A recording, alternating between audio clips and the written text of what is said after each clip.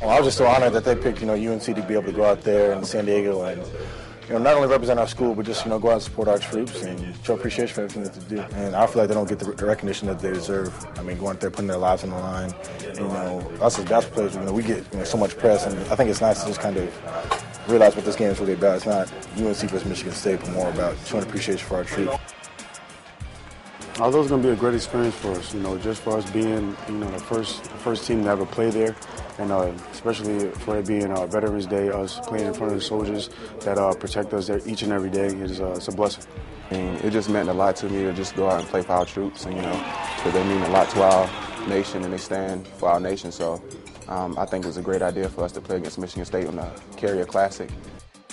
I think I'm about the most patriotic person I've ever known in my life. It means so much to understand what those men and women do for us is something that is off the charts.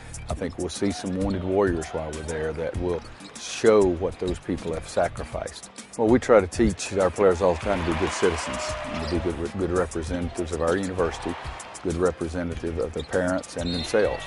And I think that goes hand in hand with what we want to do in this country. Is you want to stand for something higher than just your own individual worth.